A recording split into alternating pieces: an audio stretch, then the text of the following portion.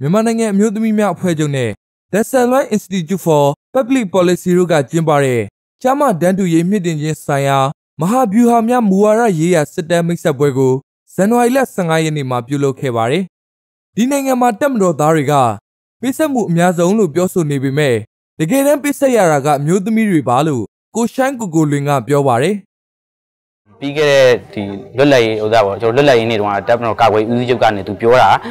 ဟိုပြောသွားတဲ့မိန့်ခွန်းမှာပေါ့နော်ဒီရယူမှုအ ਨੇ ဆုံးနဲ့ပေးဆက်မှုအများဆုံးကတပ်မတော်လို့ပြောတယ်ဒါပေမဲ့ကျွန်တော်အမြင်ကတော့ဒီရယူမှုအ ਨੇ ဆုံးနဲ့ပေးဆက်မှုအများဆုံးကအမျိုးသမီးတွေဖြစ်လိမ့်မယ်ကျွန်တော်ဒီခက်ကာလာတစ်လျှောက်တိုက်ပွဲတွေမှာအမျိုးသမီးတွေကကဏ္ဍပေါင်းစုံကနေကျွန်တော်ပါဝင်ခဲ့ကြတယ်ဒါပေမဲ့ဒီနေ့လိုမျိုးပြန်ပြီးတော့မှကျွန်တော်တို့ဒီပေါ့နော်ရွေးကောက်ပွဲတွေစနစ်တွေပြန်ပေါ်ထွန်းလာတဲ့အချိန်မှာအမျိုးသမီးတွေကိုစားပြုမှုကနည်းနည်းလေးပဲအမျိုးသမီးတွေက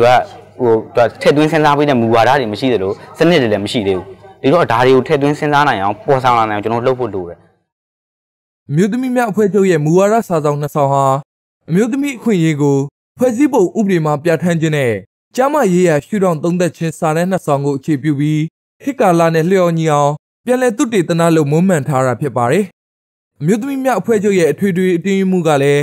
အမျိုးသမီးတွေဟာနေပယ်အသီးသီးမှာကိုစားပြုခွင့်နှဲပါနေပြီးနိုင်ငံအတွက်ကိုစားပြုခွင့်ပေးဖို့တောင်းဆိုလိုက်ပါတယ်။ကျမတို့ရဲ့ပြည်သူလူထုလူဦးရေကိုကြည့်မယ်ဆိုရှင်တော့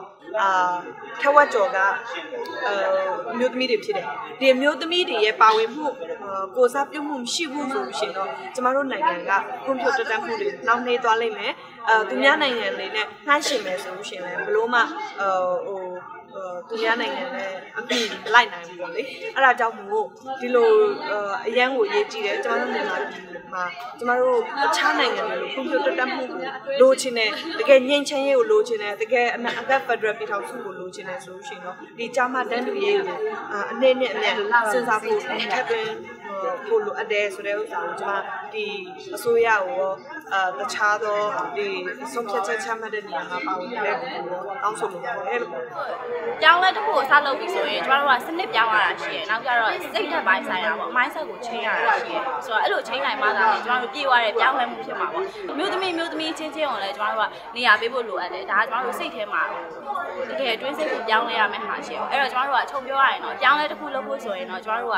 စနစ်တွေပြောင်းဖို့လိုအပ်တယ်လို့ကျမတို့ရဲ့အတွင်းစိတ်ပေါ့ဆိုတော့အတွေးခေါ်တွေလည်းပြောင်းဖို့လိုအပ်ပါတယ်ရှင်